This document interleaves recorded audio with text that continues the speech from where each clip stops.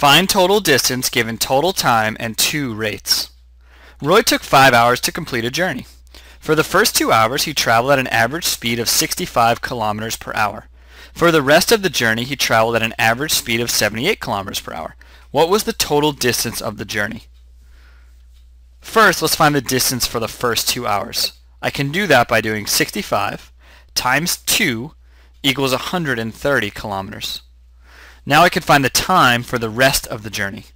5 hours minus 2 hours equals 3 hours. Finally, I can calculate the distance for the rest of the journey.